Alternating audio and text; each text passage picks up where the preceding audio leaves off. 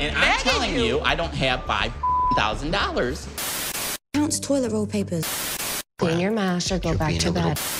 Hello, my Panda Pals, and welcome back to my channel. Today I'm going to be recapping what happened on Season 8, Episode 3 of Happily Ever After. Chapters will be in the description so that you can go ahead and skip any couple that makes you want to light your hair on fire. However, I do hope you will stick with me for the entire ride. If you haven't already, be sure to hit that subscribe button and give this video a thumbs up. It really does help the channel so much. With that said, let's get started.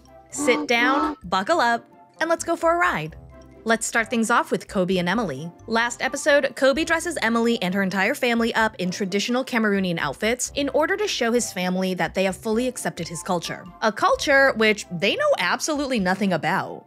On their way over, the family observes a few things. Driving in this part of Cameroon is very different. There are no lanes, there are motorbikes with 4 people squished on top, there's a lot of yelling, honking, and general chaos, and also, there's no white people. Okay, I'm just going to make one basic observation. Yeah. I have not seen one white person. I have not seen one. Welcome to Cameroon. Kobe says that he loves Kansas, but he is so happy to be in a place where he does not stand out for the color of his skin. They continue to drive, and it's clear that Emily and her parents are growing more and more fearful about their safety. They've been told that things are unstable due to the Civil War, they pass a couple checkpoints where guards don't check everyone's passports, and they're told that they can't drive too close to the edge of the road because sometimes people are hiding in the bushes ready to jump out and rob you. Emily and her parents are a little freaked out, and that might not translate well if they act this way around my family. They arrive and oh my gosh, Kobe's family is huge. I was expecting immediate family, like mom, dad, brothers, and sisters, which even if it was just that, it would be pretty big because Kobe is one of 11 kids. But holy cow, they invited their entire bloodline. His family seems very warm and welcoming overall. They're super excited to see Kobe again, and everyone has this adorable moment of singing, dancing, and celebration. They all settle inside, and Kobe's father gives Emily's parents a plant in honor of his own father and mother as a sign of welcome. Kobe gets very emotional because he was so worried about his family was going to receive Emily and her kin. I'm so happy. Merci d'avoir pris mon enfant comme vous. Thank you for taking my son like your son. Kobe's father tells them that God brought everyone here so that they would be able to organize and participate in a traditional Cameroonian wedding. We're gonna get married again? Because we didn't get married in a traditional way in Cameroon, my dad doesn't fully, look at you as my wife. Emily and her parents are definitely surprised by this news and remind Kobe that they're only in Cameroon for a little bit and they really weren't expecting to have to plan anything, let alone a wedding. It's the next morning and Emily and her family talk to Kobe about the impromptu traditional wedding that's about to happen. Kobe tells them that this wedding is necessary because it's the only way that they're going to receive his ancestors' blessings. He goes ahead and walks them through what the wedding would look like. He says the day before the ceremony, he and his parents will come to their place and do something called a knock door, where they formally state that they are interested in their daughter. Okay. Well, we kind of know that you're married and have 2 children. But It kind of bothers me that Emily and her family are making any amount of stink. They're not pushing back a lot, and they do say they're okay with going through with the wedding, but they keep saying small things like, we already know you're married, we had a wedding in America, you have kids together, which to me kind of signifies that they don't really see a point in doing this. And if that's the case, that's really rude. Because if the tables were reversed and Emily and Kobe got married in a traditional Cameroonian wedding that they were not able to attend, they would 100% insist on having an American wedding when they come back to the States. Kobe goes on to say that Emily and her family will have to prepare food for them, and their family is like, okay, can we prepare American food? you guys have accepted the culture, so traditional dishes will be, well appreciated. Kobe, these people know absolutely nothing about your culture. How are you going to expect them to learn how to make Cameroonian food for you? Kobe tells Emily's parents that they must also demand a dowry and make a list of things that they want as payment for giving up their daughter. Emily's mother is not a fan of this dowry situation at all. It feels to me like I am giving them my daughter in trade for goods. I do get where her mother is coming from because all she's hearing is, give me some goats and you can have my daughter. But traditionally, the concept of dowry is a lot deeper than that. The groom's kin understands that they are taking away the daughter from her family. That means that they lose her company as well as the potential contribution she would have made had she stayed. So the groom's family is basically providing monetary compensation for the loss the bride's family will incur, but it's also symbolic in showing the bride's kin that they are promising to take good care of their daughter. Because not only do they have the means, but they also have the willingness to meet all of their demands. Now, I understand that dowries can obviously be used to exploit women and children. I think Kobe's family is choosing to use it in the traditional way that it's actually supposed to be used. Emily is starting to stress out because there's suddenly a lot on her plate, and her getting it right is incredibly important because she wants to show Kobe's family that she is a good wife by their standards. I cannot believe that they have been married for literal years, and she never learned how to cook a single traditional Cameroonian dish. How are you gonna show his family that you accept their culture if you don't know anything about it? Also, you have 2 kids who are half Cameroonian. You don't want them to know where half of them comes from? You don't want to cook them dad's favorite meal from when he was a kid? That blows my mind, especially considering how proud Kobe is of his heritage. Moving on to Ed and Liz.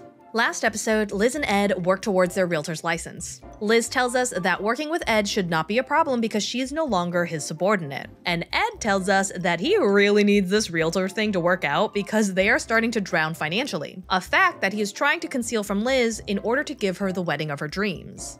Liz and Riley are in the kitchen making breakfast pizzas, and they're having a bunch of fun when Ed walks in and just kills the mood.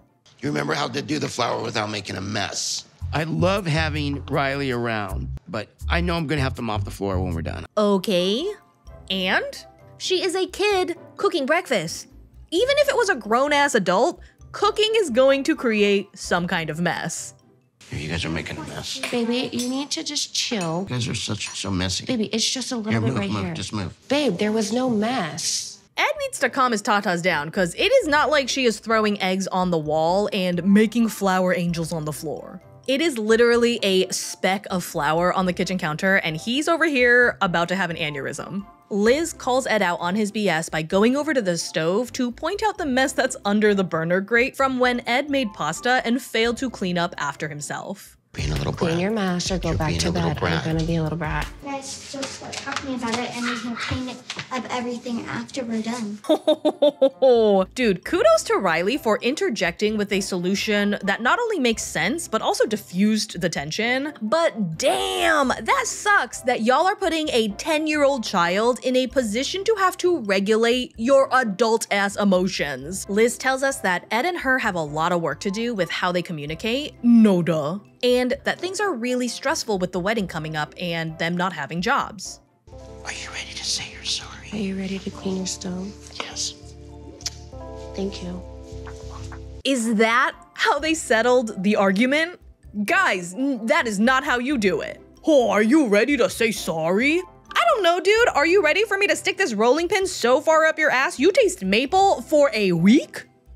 The wedding is coming in 8 weeks, and Liz's mother and grandmother come into town to go dress shopping with her and Riley. Liz says she's a very stingy shopper, so she's okay with just looking today and not purchasing despite her wedding being only 2 months away. My mom is not a big fan of Ed. She doesn't like the way Ed's treated me. I need my family to see what I see in Ed. Liz's mom says she's still on the fence because her daughter deserves to be happy. Her grandmother says she's fine as long as the two are communicating, which they are doing poorly. Liz comes out in the first dress, and I think the dress is beautiful, and she looks so stunning in it. I'm shocked that this wedding's actually happening. So are we. Liz's mother says she wants to talk to Ed before the wedding day and try to work out the discomfort that hangs between them. Liz is super hesitant about this idea because she thinks this will only cause them to backtrack. I just like when you guys talk, I don't want you to be like too straightforward because I give that to him enough. Liz comes out in a lacy fitted dress, which I personally did not like. I don't really like figure fitted wedding dresses, but it's not my wedding and Liz loves it. So that's really all that matters. Liz is ready to pull the trigger until she hears the price. So after tax will be $885.45. If it's more than you want, but only a little, just take it. Okay, I have been watching way too much Say Yes to the Dress because when they said that that dress was $800, I was like, damn, that is a steal. Only $800? You snatched that right up, honey. Liz ends up biting the bullet and makes the purchase. She leaves nervous for tomorrow's 4th of July party because it is imperative that Ed makes a good impression and shows her family that he has changed. Now onto Rob and Sophie. Last episode, Sophie told Claire that she's gonna meet up with Rob so that they can talk things through. And by talk things through, I mean she's gonna tell Rob for the 5,000th time that he needs to change everything about himself in order to get her to trust him again. Sophie heads back to the apartment and tells us that she's a little nervous because she hasn't been home in over 2 months and their last tiff ended pretty badly. I don't want us to just be separated forever. I do want to be with Rob and live with him. Are you sure about that? Cause you can't really say that you want to be with him when your biggest complaint is that he needs to change in order for you to be with him. Sophie heads in and Rob points out some flowers on a table nearby that he got for her. I had to stop mid-traffic, jumped out in the rain, stole them off of somebody's bush. Be careful, there's a lot of thorns on that. Rob, work smarter, not harder. They sell pink roses at the grocery store. They even dethorn them for you. So you don't have to go around stealing flowers out of someone else's yard, and you don't have to cut up your wife's fingers. It's a win-win. Why would you do it the way that you did it? What is this? That's just a list of things I think would be very helpful from you to help us cohabitate. Oh, poor Sophie. She thought it was gonna be a letter, but instead, it is just a bunch of nitpicky bullshit. Washing off dishes before putting in the sink. Putting dirty clothes in bin. Don't get mad at me when you don't get what you want. Remember that we're trying to move forward. I do agree with the move forward and don't focus on the past, but by preceding it with nitpicky requests like wash the dishes before you put them in the sink, you turned the entire thing into a joke. Like now, it's just a petty retort instead of a genuine call to try and work things out. Sophie looks really hurt, and she asks him what the point of this list is when their relationship issues have nothing to do with these small-scale personal quirks. She tells him she left because she basically keeps finding proof that he's being dishonest to her. I'm literally just trying to find ways for us to have less issues. Why can't you just clarify for me what I can do? Sophie tells him to stop online cheating and to stop trying to control her. Rob asks her what the heck she means by controlling her, and apparently, he counts the rolls of toilet paper that she goes through. Because you literally use a whole roll. Okay, every I'm a day. woman. Women use more toilet paper than men. Who counts toilet roll papers of people using it? That's uses a whole roll of toilet paper in a day. I agree that women use more toilet paper than men. I mean, we get our moon days, we can't shake a ding-a-ling after we pee, but holy crap, I don't think I've ever used an entire roll in a day. And I am very lactose intolerant, living like I'm super tolerant. You'll literally sit in the bathroom and just hang out in the bathroom for hours. So you doing this for hours? Oh, Sophie, fiber, please. You have issues. I think what will fix a marriage is you get some therapy. Ma'am. Yes, Rob needs therapy. He has a lot of issues with his self-confidence and having it manifest in incredibly hurtful and destructive ways, but you do too. You have a lot of trauma to work through. Addict mother, identity crisis, gaslighting and cheating boyfriend. It is not just him. Rob tells her that he is and has always been willing to do whatever she wants him to do for her to feel comfortable with him. Sophie tells him that she isn't gonna stay over today because she feels like all they're gonna do is just fight. Okay, I'm sorry that I made a list, but stay over. It takes one thing for one of us to start arguing. About to stay over? Sophie gives him a hug and leaves the apartment, once again not having clarified to Rob any real ways for him to help her feel more secure in the relationship. Rob learns from his mistakes and goes out to buy a rose from the store. He tells us that he's gonna change tactics a bit and try to get Sophie to come back. She's dying to get me to do soft, sweet things. So tonight, we're gonna go on a date, and hopefully it wins her over a little bit. I like that him changing tactics was just being more thoughtful and romantic. He just has to be sweet once in a blue moon. And the worst part is that Sophie falls for it every single time. Sophie arrives and he sits her down. I have something else I wanted to read to you. It's a poem. You deserve love every single day. in every little and big way. So here's my vow that I'll keep to. I'll do my part in loving you. Let me give you the love you deserve. Let me in and let love preserve. Together we'll make a lifetime of memories and build this road to endless possibilities. I think he meant to say, let love persevere, but that's fine, it's Rob. Sophie falls back in love again at this little crumb of affection. It's just really sweet, and he's never done anything like this for me before. If it continues like this, I will move home. We can start to do more things like this as a couple. And then the two head in to learn how to two-step. They seem to be having a good time goofing off when Sophie stops him to tell him that her good friend Callum from England is visiting them tomorrow and she wants to introduce them to each other. Rob, super not happy about this. He starts to pout like a baby and he says, well, I don't really have a choice, do I? And she tells him to be nice. I'm a nice guy. It's debatable. Who thinks I'm not a nice guy? Me. Besides My you. mom, my friends, everyone that I know. Rob starts to get super insecure and super suspicious because what guy who is just a friend flies across the ocean to visit a girl? A lot of people, Rob. A lot of people. I understand that the concept of a male-female platonic relationship is very hard to wrap your head around because every girl you talk to because you want to bang them. But a lot of people are capable of having platonic male-female relationships, and they do. Moving on to Ashley and Manuel. Last episode, Ashley tells Manuel that she cannot brush off the secrecy shrouding his life anymore, and Manuel tells her that this is his life, so she needs to stay out of it. Ashley decides to take a step back from trying to force her way into his life and instead tries to buy his trust. So the two are headed out today to buy Manuel a new motorcycle. He had one in Ecuador, he always talks about it, and he thinks that having one in the States will be a good way for him to get out and make some new friends. He says that life in Rochester has been pretty hard, his English hasn't been improving, and he kind of just sits at home waiting for his green card. I'm assuming he's saying that if he had his green card, he could go out and work, where he could make friends, and his English would conversationally improve. Liberarme un momento. Ser libre como el viento. Stop being so dramatic, Manuel.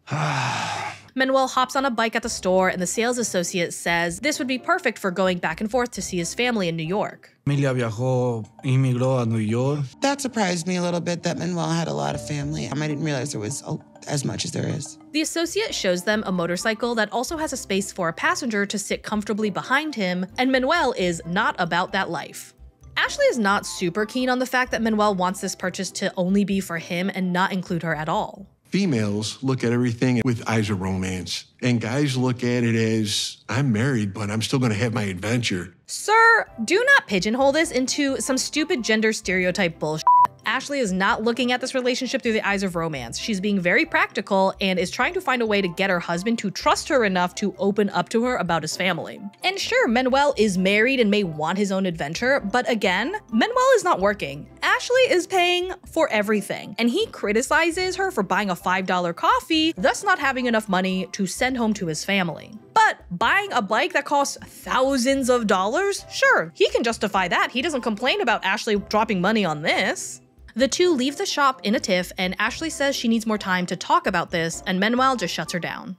Necesitamos tener un poquito más tiempo para hablar sobre eso. No. A ver, mamá, ¿me va a cambiar los pañales o qué?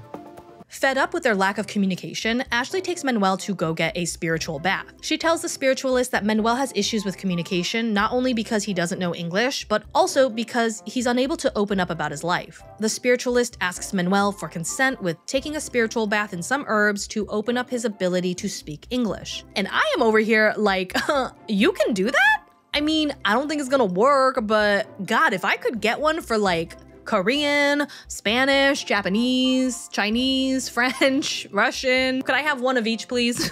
Do you give out bundle deals? Manuel says he tries his best to support Ashley and her witchcraft, but he does not believe in it because he's Catholic. He says he's fine with her practicing as long as it does not involve him. Sin ofender, pero ¿no crees que está siendo un poco cerrado de la mente?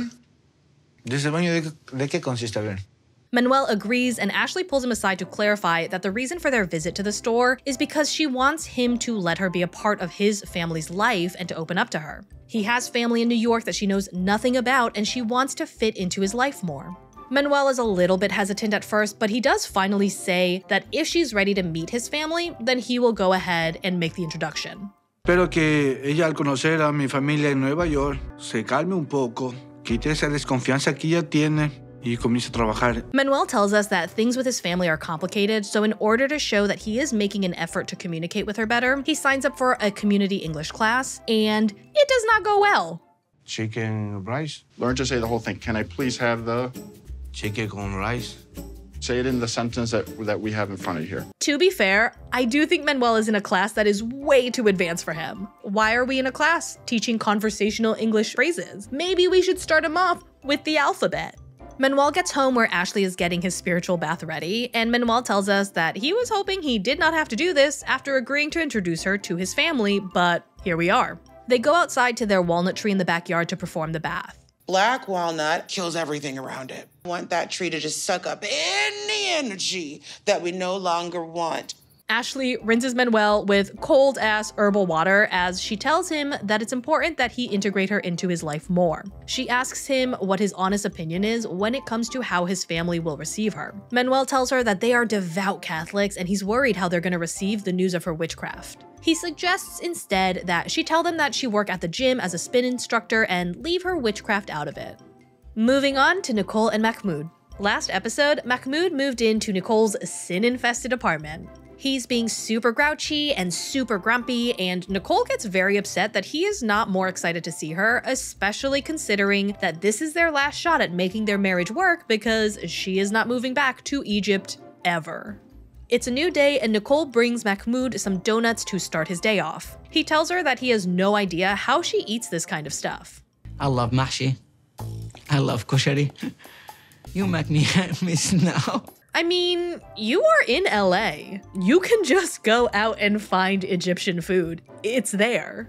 You can also make mashi and koshari at home. I looked up recipes. Mashi is rice stuffed in veggies and koshari is like pasta, lentils, and chickpeas. I mean, mama didn't make it, so of course it's not gonna taste as good, but you're not completely out of luck here. It was so good, like when I woke up and opened my eyes and I found Nicole there. I love it that. I just do not believe that that was a sincere thought that inhabited his brain this morning. Nicole takes Mahmoud out to Santa Monica Pier for the day, and she tells him that if there's anything that she can do to make his experience in the States better, please let her know because she knows what it feels like to be in his position. Nicole tells us that she knows he's tired and homesick, but she wants him to have a little fun today. She can see Mahmoud is being pouty, so she asks why, and he says that he's just homesick and misses his family. Nicole says that he needs to open up and talk to her more because there might be something she can do to help, and he goes on to say, everything's fine, it's just gonna take some time to adjust. Barely smiled today at all. So, and I just don't want this to be an experience where you just are unhappy. And Mahmoud reassures her by saying, I'm happy I'm here with you. I'm happy, I swear. But he's got like the most unenthused, farthest thing from happy face. They pass by a woman wearing a purple hijab. Stop dead in your tracks. Stop what? You know what, like if you want an Arab woman, you should go get one. Like why I'm here now? And Nicole tells us that this definitely triggered some insecurities inside of her, as if she isn't good enough or Muslim enough for Mahmoud. I'm putting your ass back on a plane, you go back to Egypt. If you want to be a little womanizer, you can go back to Egypt. Okay, I will, I'm done. Moving on to Gino and Jasmine. Last episode, Gino and Jasmine have a consultation with an immigration lawyer who informs Gino that his prestigious degree from Google University has unsurprisingly failed him. Now, instead of getting her kids into the States within 6 months, it could take upwards of 2 years, and it will not come cheap. Jasmine is absolutely distraught and Gino tries to console her, saying that 2 years is the worst case scenario.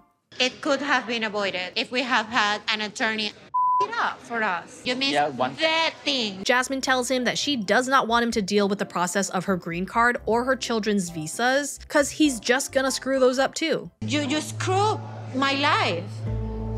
We are hiring a lawyer. I busted my ass to get you to this country. Jasmine says that hiring a lawyer for this is not going to cost a fortune, and Gino tells her it's still money he does not have, and that the time for immigration visas to get approved will stay the same no matter who files the paperwork. Not really. A lawyer is going to make sure you have all of the documents and that they are all filled out properly, which you did not do the first time, so... Jasmine begs Gino to hire a lawyer, and he stands firm, saying that he cannot afford it. Jasmine continues to cry, and she just stares at Gino like she's trying to Jedi mind trick him into telling her what she wants to hear. Gino tells us that he does feel bad about his mistake, but the blame lies with both of them, and that they both need to move forward the best that they can. Jasmine says that when it comes to her kids, that there is no amount of money that is too much. What kind of evil person you are? No, I'm not evil. I'm begging you. I'm telling you, I don't have $5,000. Jasmine says that they are not on the same page and she doesn't know if their marriage can survive this. I am not a mom, and this might be a hot take, but her kids are with her mom and her sister. They are safe, they are being well taken care of, and I know it sucks, but it is what it is. If Jasmine really wanted Gino to hire a lawyer, then she should have taken the $4,000 he gave her and hired a lawyer. But she prioritized getting butt implants. She prioritized having him pay for her fantasy wedding. If you wanted to get your kids here, you would have done it by now. You don't give a about me. You're screwed up in your dumb head. Wow. I want to get divorced from you. I don't want to be married to you. And that, my Panda Pals, is all for today. If you like my content and you want to support the channel, be sure to hit that subscribe button and give this video a thumbs up. It really does help the channel a whole bunch.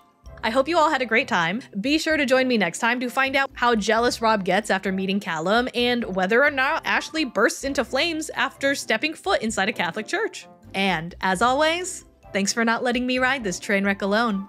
Bye!